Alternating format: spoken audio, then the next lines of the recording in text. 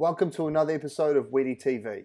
In this episode, here's a quick breakdown of bits and pieces I use when I'm going shore diving. You'll see key bits of equipment like this case here for me to put my key in, so I don't have to hide my key when I park my car somewhere. I've got my drop weight system with my reef bungee, so that means that I'm able to anchor my float boat and use it as a point of reference.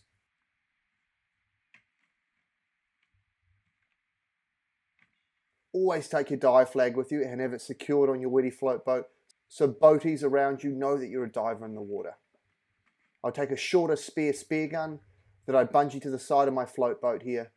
That means that if the visibility is poor or I need a backup spear gun, I've got one at hand. I clip it on with one of the secure points on my Wettie chill bag. And being winter, I've got new 5mm gloves and booties. It makes a world of difference having new gloves and booties to keep you nice and warm. I've done a morning at work and I'm all packed, ready to go now. I've trudged my way out to my shore diving spot, getting all prepped. It's raining, it's quite windy, but it's all offshore, so the water is absolutely flat calm. Before putting your fins on, wade out into the water so you don't damage your fins, especially over a rocky bottom.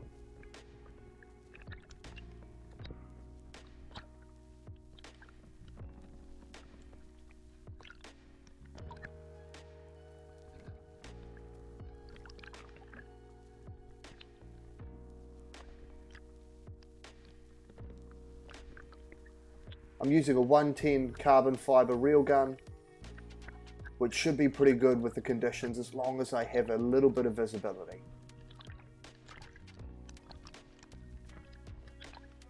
On the way out, I spot, I think it's a sea slug, cruising around, being quite active.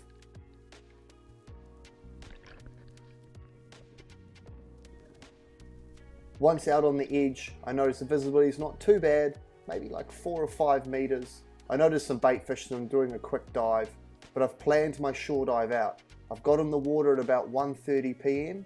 and they're starting to get the incoming tide. Even though it's just about dead low tide now, that's not a problem as I'm going to cover a bit of ground before that tide picks up and I start seeing more and more fish. Hopefully.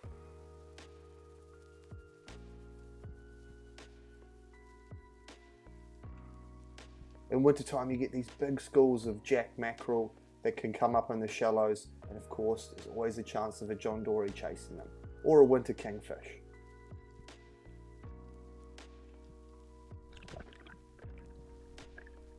Heading back into the shallows, soon spot a school of small kahawai, which are going to make perfect sashimi or raw fish. As I mentioned, it's dead low tide, so I'll take any fish I can get at this point. Being that the sun's going to start going down at about 5 p.m, I do have a limited amount of time.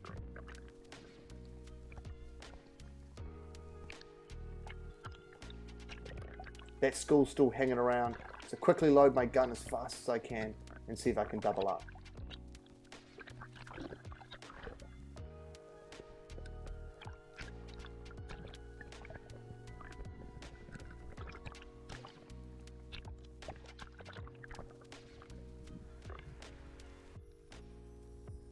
To approach kahawai, often it's best to get down at their level and try and line the bottom.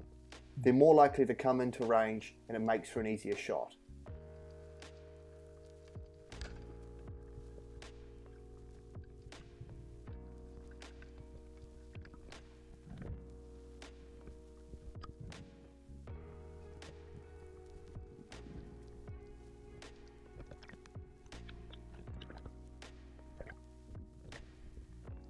Although these kahawai are only small, I actually really enjoy them for raw fish or for poke bowls.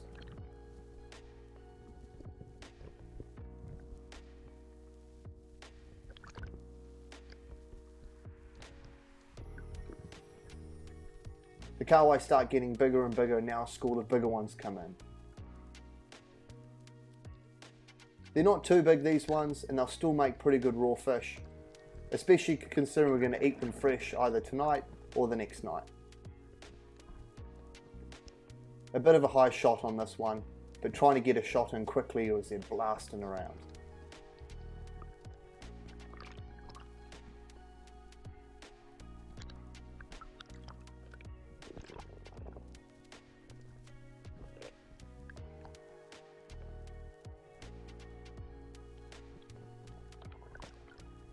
And I found out what they're eating. I gutted this kahawai and you could see there's a whole heap of piper coming out of it.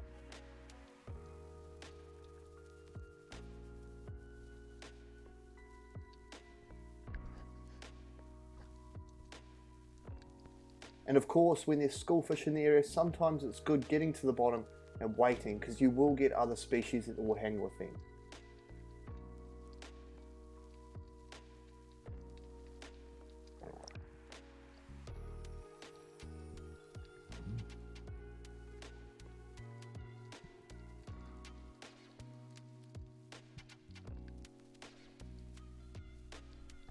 Now it's time to start looking for some snapper. The tide has started to move.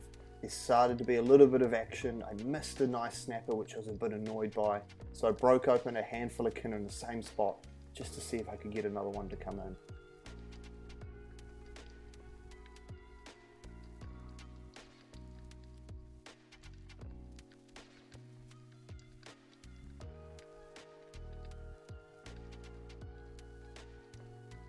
Take your time when looking on your ground baits, because sometimes the snapper appear when you didn't see them before. Especially smaller snapper like this one, which tend to camouflage well against the bottom.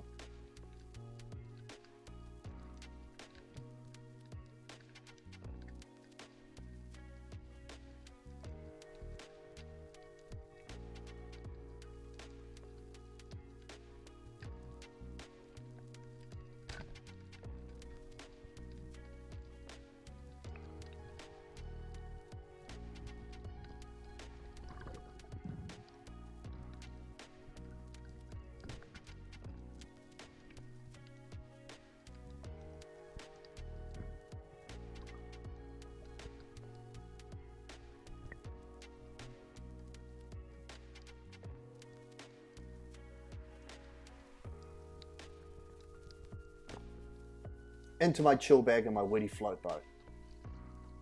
That's going to help keep my kahawai and my snapper in better condition for eating.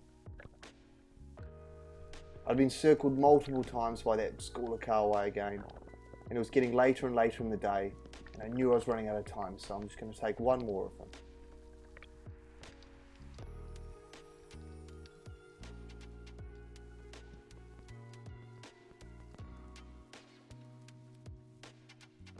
That same idea of getting down to their level and see how they tend to be a little bit more friendly and easy to shoot at. This doesn't just apply to kahawai, it works with so many other species as well.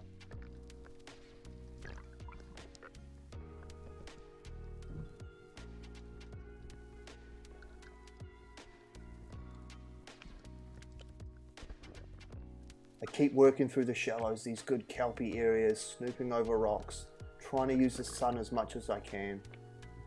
It looks great for snapper, and I am seeing the odd one, but they are moving around quite a bit and hard to close the gap. It could have something to do with the full moon that's coming tonight. That means the fish are going to be a lot more active towards night time and during the night feeding.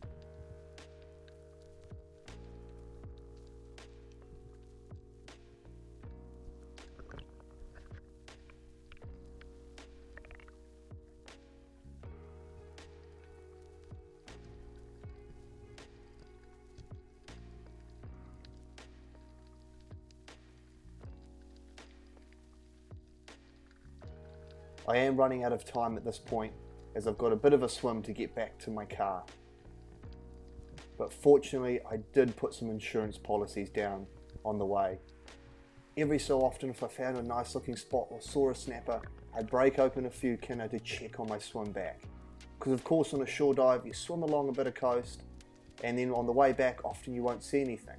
So sometimes it can be worth breaking open a few kinner, and it leaves options for you on the way back. And the closer we got to the evening, more and more snapper turned up. Like this nice one here.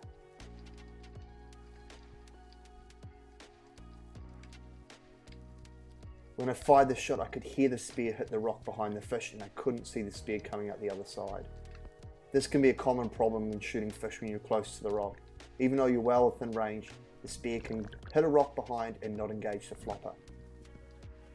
Not wanting to take the risk, as I've got a limited amount of fish, I go down and tackle the snapper into the bottom.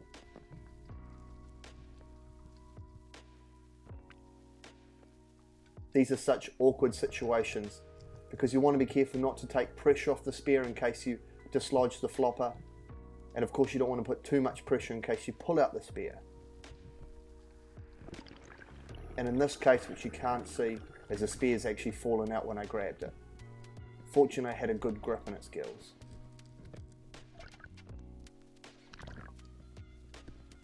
It's great because this has taken the heat off the day a little bit, and now I have a decent amount of fish.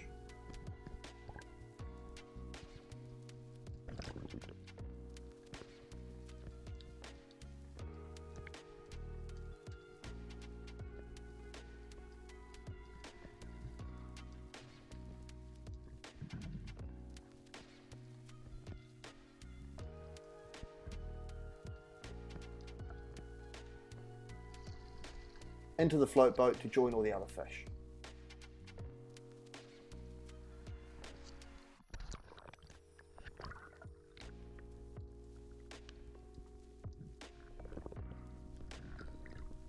I've got one more ground bait to check before heading back to my car.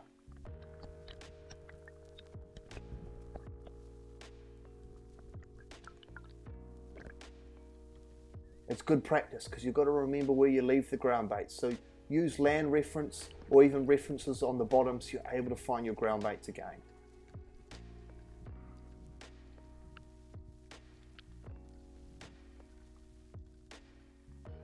I make my approach from a long way back from the edge to make sure that I don't alarm any fish that might be there.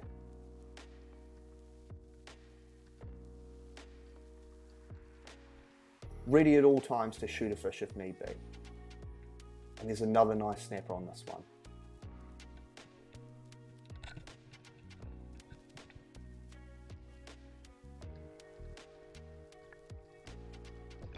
This is a better situation when I've got a sandy background, so even if the fish is close to the bottom, the spear in theory should go through the fish and into the sand and it won't affect the flopper.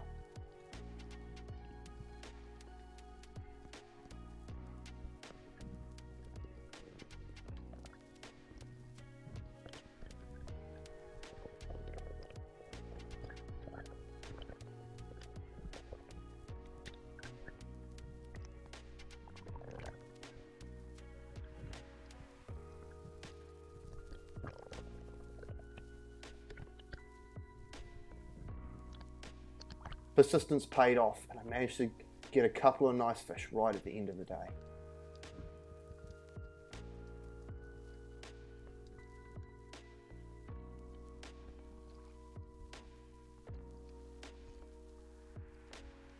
It's time to consolidate all the fish into the float boat and I need to quickly swim back to the car before it's pitch black. But I'll keep my gun loaded as you never know what you might see on the way back, especially if you're coming into the evening. A lot of things I can learn from this day as well. Throughout the day when the tide started picking up with the incoming tide and also the sun getting lower in the sky with the full moon, I started to see more fish. So it always pays to take notice of the conditions when you're going out, when you have a successful dive and when you have a not so successful dive, so you know how to replicate those in the future. Even though the day started slow, I ended up with a good healthy catch. I've got plenty of snapper and some kahawai for some raw fish for the next couple of days.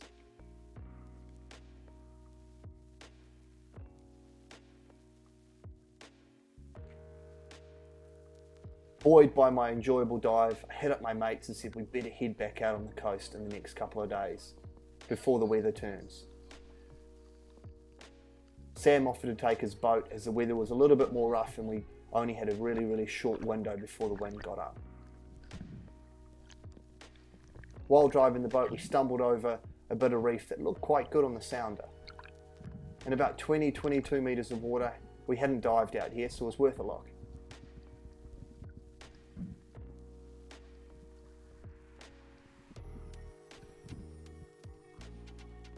Once on the bottom, the conditions were quite gloomy. It was quite dirty and I think it had a lot to do with all the rain and the runoff. But man, there was so much fish life and the bottom looked fantastic. Certainly a spot to check more often.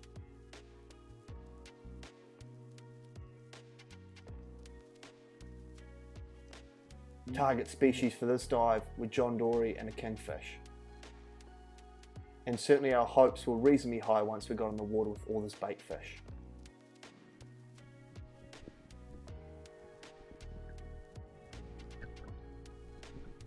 With the water being quite dirty, it was great having 3 of us because we could cycle our dives, 1 down, 2 on the surface, and it means we didn't drift off a spot and we could navigate ourselves along this edge.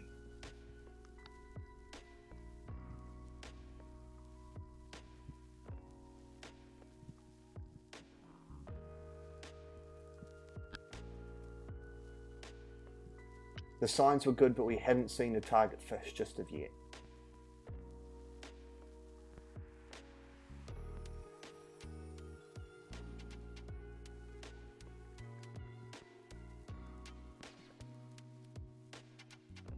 A nice kingfish makes a quick pass.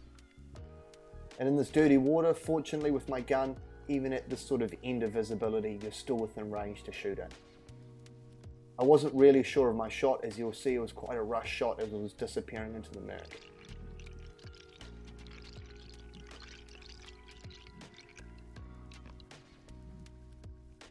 But again, that's the great thing of diving with buddies. Sam headed straight back down and knew what to do, to try and put another spear into it to make sure that we secured the fish.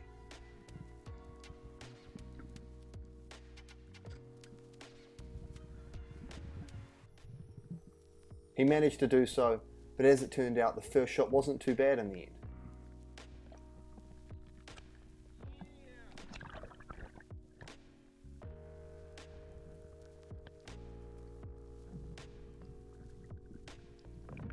We were all pretty stoked because this worked out perfectly. We were able to take a section of this kingfish each, which will be plenty of fish for us for the week. Fresh kingfish in wintertime is absolutely awesome.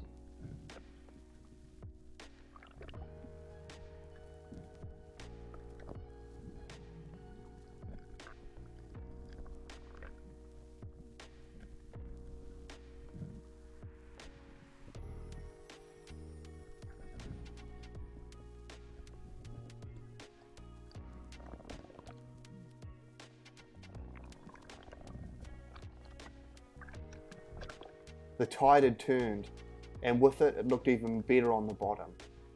So we worked our way back towards the boat, hoping that we might be able to pick up something else. There just had to be a John Dory here somewhere.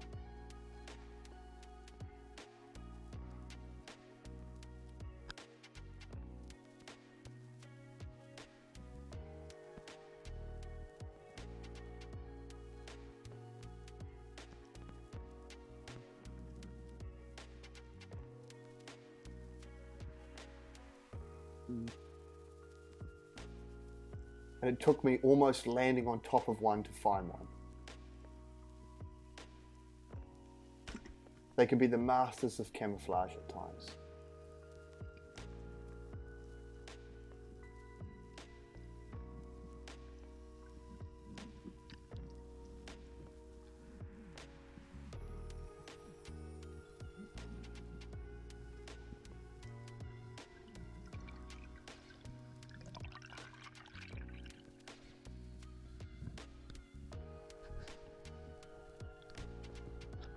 Amazing what the change of tide did.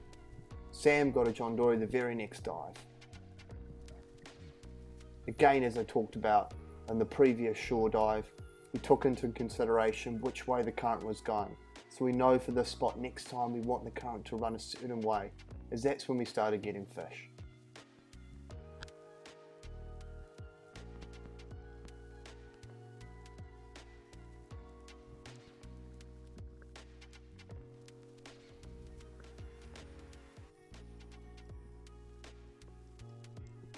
One more bit of treasure to pick up before I go. I found this, I guess it's a kayak anchor. They must have got hooked and they let all their rope out and let it go.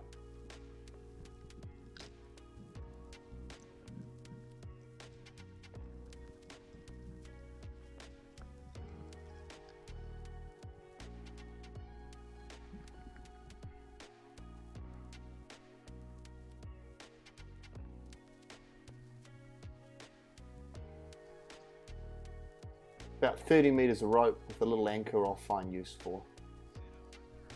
And with that, time was virtually up for the day.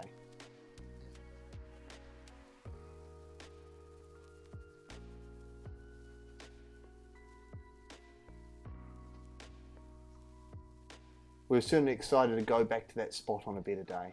But there's always someone on the boat that doesn't want to stop, and Dan wanted to have one last look on a bit of coast before heading in. Not bad, bro.